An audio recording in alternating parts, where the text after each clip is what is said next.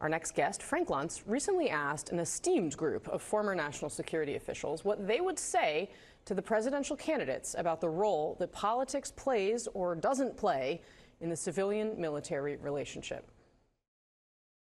Choose the very best military leaders who will give you good advice as they are sent to you by the Department of Defense, and don't choose them because of something that might be viewed as political.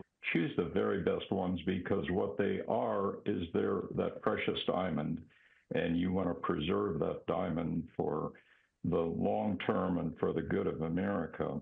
I would tell whoever wins has got to go, then reach out to the party that was defeated and try to reestablish the principle that politics stops at the water's edge.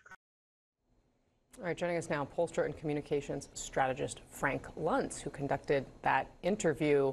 Frank, always wonderful to see you. Thanks for being here. Quite a group that you assembled for this of really impressive people. And I have to say, as we've been covering the story, as I'm listening to them talk, we think about what Donald Trump has said about the enemy within, using the military in the wake of the election. I'm remembering back to when we saw General Milley march across Lafayette Square, something that he has expressed regret about doing in the aftermath. What did you learn from this group, and what should we be focused on here with 8 days to go as all of this incredibly important context surrounds us? There are some things that are more important than politics. There's some things more important than an election. Our Constitution matters. Our way of life matters. And these generals, admirals, assistant secretaries, they ran the Army, they ran the Navy, they ran intelligence for America. These are an incredibly decorated group of people who are communicating one key principle: keep partisan politics out of national security and out of foreign policy. That there's some things where we have to do it together. And they're concerned about the politicization of all aspects of life, but more than anything else, the civil service, the people who are supposed to be nonpartisan, not bipartisan, but nonpartisan, and whether that could in some ways creep into the military and creep into foreign policy. They're alarmed, and I'm alarmed when they are alarmed. Did they say that they were more alarmed about the prospect of Donald Trump getting elected and doing this, or Kamala Harris, or both? Both. Well, let me be clear. They would not even like this interview, because trying to use politics or partisanship to beat on someone when you're discussing what should happen in Ukraine, what should happen in the Middle East, what should happen with China, we're going to disagree, is their argument. And we're going to have very sharp disagreements. But once decisions are made, we need to go forward together.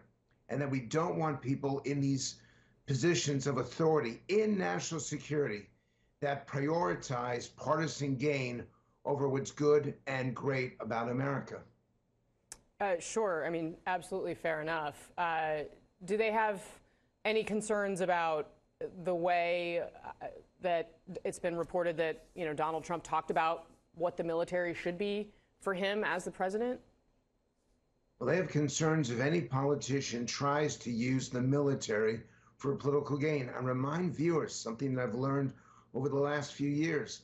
The military is not there to defend just the country or a president. It's there for the Constitution. And that's who they swear an oath to. And the people watching this should sleep better at night knowing that the military understands this, and that is the hope of everyone that the politicians not only recognize it, but respect it. In the end, it's the Constitution that matters most. And these 7 experts, it was such a joy to moderate this focus group, because these people prioritize the Constitution over everything else. Yeah, and of course, it was reported that one of the things that apparently Donald Trump was surprised by was that the generals did not, in fact, swear an oath to him or to the president, but to this piece of paper. Frank Luntz, so grateful to have you. Thank you so much for being here. Come back soon. It's an honor. Thank you. All right.